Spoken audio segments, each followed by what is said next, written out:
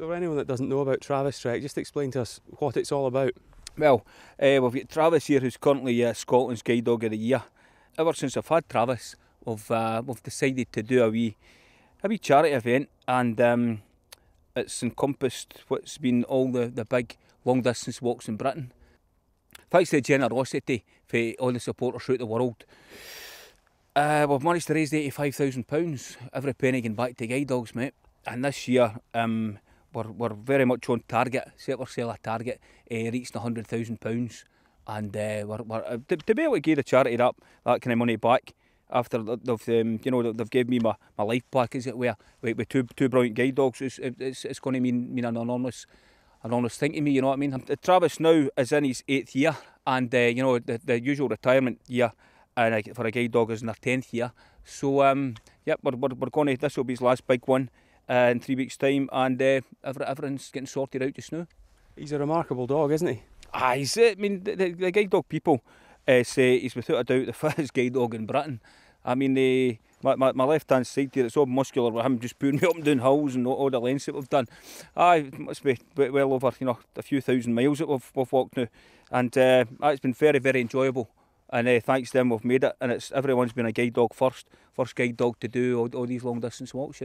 If I can inspire or motivate anybody to come out and enjoy a wee bit of this country, it means a lot to me, Michael. Because people just take so much for granted, and when you've got this lovely countryside to go out there and enjoy, get some fresh air, it's amazing, And the feedback we got for the last year, and for every Travis Trek, it's that way inclined. There's been a lot of people come out and enjoyed outdoors, and in the meantime, took part in the events and thoroughly enjoyed themselves. And we've got really good friends now for every single trek we've done.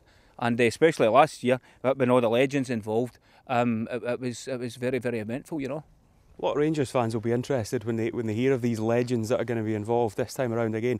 Just tell us some of the famous faces that are going to be taking part. Well, the first one is Mr. Terry Hurlock, who was, as everybody all knows, was one of the hardest men ever to put on a football jersey. It didn't matter what team he played with. But Terry Hurlock is one of the biggest gentlemen you'll meet in your life. He's the salt of the earth, and he helps us so much to get things moving, and he puts so much endeavour into enjoying the walks and and getting people involved, and at night time it can be a wee bit lively as well. So we've got Terry, we've got Arthur Newman. Arthur's been an amazing ambassador and helped with our charity endeavours the last few years, and he became the patron of Travis Trek. Arthur's helped us no end. We've got Arthur, we've got Mark Catley coming out as well. We've got Stuart McCall coming up. We've got John Brown, Alec Ray, Gordon Jury, Alan McLaren. I've got about 15 in all coming out just now. A lot more to be confirmed.